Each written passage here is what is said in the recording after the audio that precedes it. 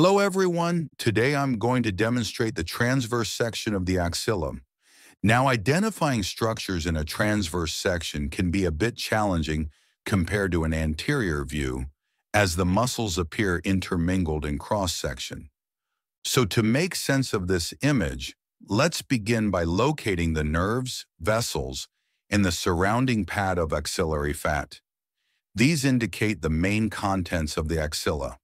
But before we look at the contents, it's important to first orient the specimen to understand which sides represent the anterior, posterior, medial, and lateral aspects. If you observe carefully, you'll notice a lateral convexity formed by the chest wall, which includes the upper four ribs and their intercostal muscles.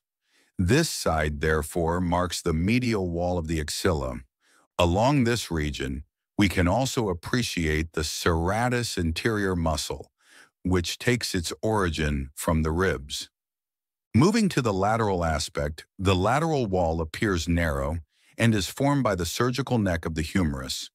The anterior surface of the humerus is identified by the bicipital groove, which contains the tendon of the long head of the biceps brachii.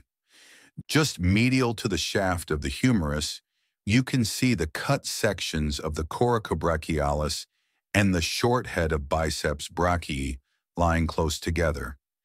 The anterior wall of the axilla is mainly formed by two muscles, the pectoralis major, which forms the bulk of the anterior wall, and the pectoralis minor, which is smaller and lies deep to the pectoralis major. Now look at the posterior wall. It appears thicker and more muscular than the anterior wall. Within this wall, you can see a thin plate of bone, the scapula, appearing as a white line in cross-section, surrounded by muscle fibers. The posterior wall is primarily formed by two major muscles, the subscapularis, which lies on the costal, anterior surface of the scapula, and the infraspinatus, which occupies the infraspinous fossa on the dorsal surface of the scapula. The dorsal surface of the scapula also provides attachment to the supraspinatus from the supraspinous fossa and the infraspinatus from the infraspinous fossa.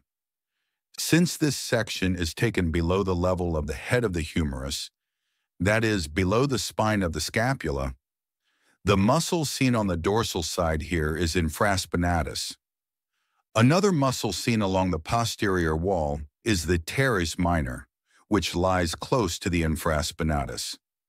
Just behind the shaft of the humerus, you can identify the tendon of the long head of the triceps.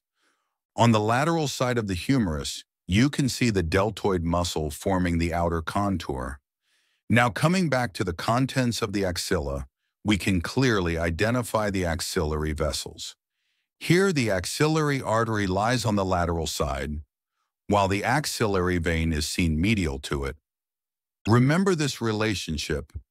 Throughout the axilla, the axillary vein always lies medial to the axillary artery. Surrounding the artery, you can notice several whitish structures, which are the cords and branches of the brachial plexus. Although it's difficult to distinctly label each cord in this section, we can approximate their positions. The lateral cord lies lateral to the artery, the medial cord lies medial to it, and the posterior cord, or possibly its largest branch, the radial nerve, is located posterior to the artery. And that brings us to the end of the demonstration of the transverse section of the axilla. Thank you for watching.